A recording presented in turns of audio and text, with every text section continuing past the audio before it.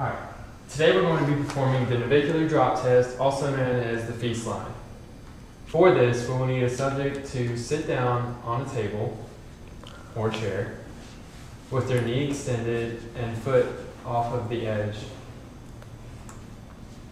From this, we will be testing to see where the navicular bone lies within the arch.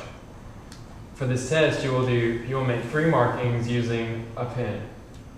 The first marking should be made at the top of the medial malleolus, while the second is made at the base of the metatarsal phalangeal joint.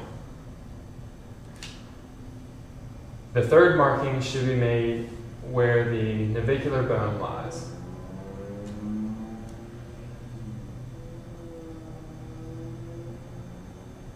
In a best case scenario, this should be making one straight line. However, from a seated position, if the line is not completely straight and the navicular bone lies just below the line, then there is a pes planus that is congenital. Once the patient stands up, the evaluation is redone with the feet planted 3 to 6 inches apart from each other. And again, the line should be tested to see if it is straight.